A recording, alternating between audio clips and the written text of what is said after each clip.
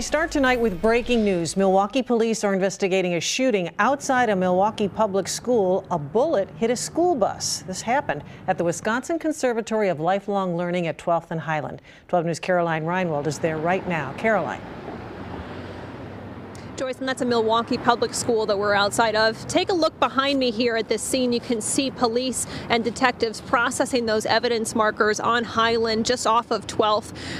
That's where we believe that this shooting happened. And also, if you zoom in here, you can see one of the bullet holes that struck this school bus outside of the school as well. Now, we were on scene immediately after these shots fired. We did see a canine here with police working this scene. Police on scene tell me that no one was struck themselves by these bullets, but again, this school bus was struck by at least 2 bullets. We're still gathering information, working to learn more from police here on scene, and we'll continue to bring you that throughout this newscast and later tonight, Joyce. Again, no people hurt. Thank you, Caroline.